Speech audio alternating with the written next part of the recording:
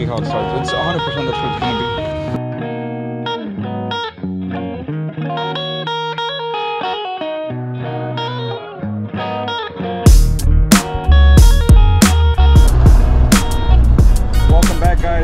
Today we have a, let me shut this truck off.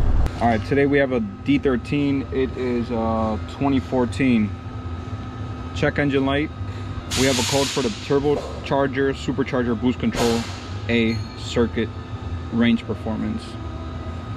The mileage on it is 513. The engine is like struggling to stay on. You can hear it. It's choking. That's basically what's going on. It's choking out. Loss of power. The turbo. That's it. Right here is what we got, the VGT right here, the turbo. What I'm going to be doing is removing the 4 bolts that hold the VGT onto the turbo.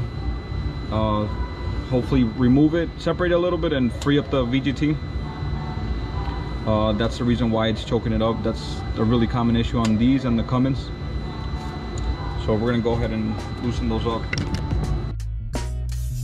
All right guys, we got the 4 bolts removed from the actuator. I'm gonna try to start it up right now without removing it, and let's see what reaction it does.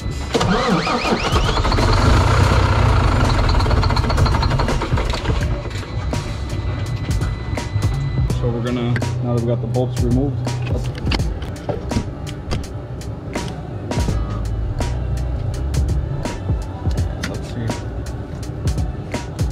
yeah, it's locked.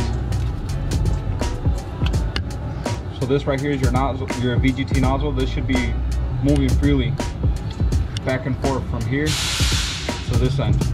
And as you can see, it's locked.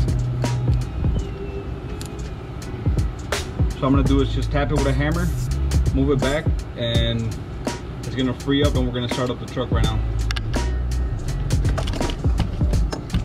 Well, you know what? Let's try to start it up with the actuator off so they can see real quick.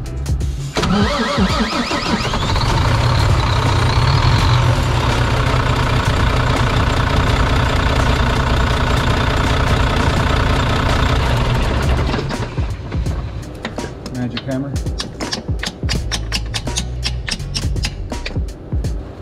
Freed up. See, that's the way it's supposed to be. But it's locking up, which is, that's a bad sign. It's probably seizing up due to the soot. See, right now it's seized up.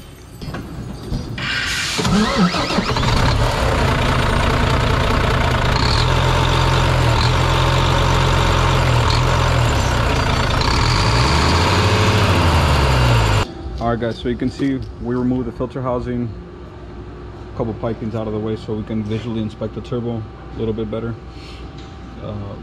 As we can see right here, there's no damage to it whatsoever, and we're going to be checking the play on it.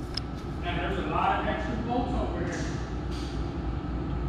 Nothing crazy, nothing abnormal. We don't need that. So as I was saying, that we're checking the play on it, on the shaft, and it's normal. Perfect.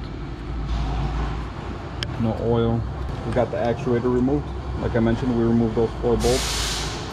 So now we have the turbo right here. This is the sector gear, where this gear on the actuator sits on and controls the VGT. So right here I'm going to be showing you how it's seized up. It's binding.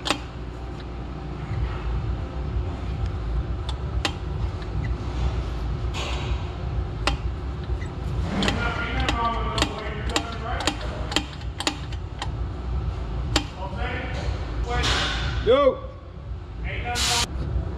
Anything helps for the fuel economy. We did a video on these, but it was a Cummins ISX, I believe, showing how they like to seize up, and this one's same issue. So I'm going to be showing you guys. You guys got to mess with the sector gear a couple times to see if it's binding, not just once or twice. But. So, yep, that's a sign that's failing. Most likely due to soot buildup yeah, that's why we're having that code, and the reason why the engine was sounding the way it was sounding and it was choking out on us. So we're gonna go ahead and remove this turbo and replace it. And this goes to show you, basically, you don't have to have an oil failure, like a bearing failure, and you'll have oil coming out, or the fin's broken on the turbo for you to have a bad turbo. There's lots of signs of it. Obviously, those are the most common ones. You'll have oil coming on the inlet side or on the outlet side, or this will be damaged. You'll have too much play on the shaft, bearings are shot. But this is also another failure. Yep, seized up. There you go. So, yep, we're gonna go ahead and replace this. All right, guys, thanks for watching. We'll keep you updated.